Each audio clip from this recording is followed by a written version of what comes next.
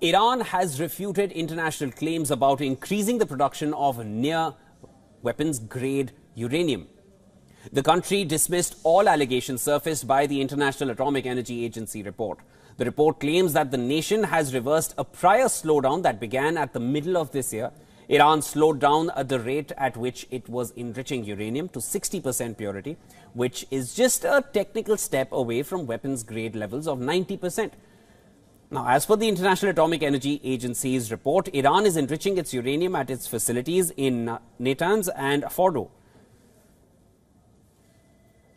upping the production scale to about 9 kilograms per month from 3 kilograms per month earlier. The report claims that Iran has gone back to its earlier production scale of enriched uranium. Enriching uranium basically means increasing the percentage of uranium-235, a form of uranium which can be used to produce nuclear bombs.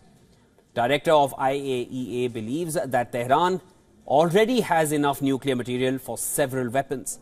Experts believe the West has been reluctant to get tough on Tehran in the fear of aggravating tensions in West Asia, especially amid the ongoing Israel-Hamas war.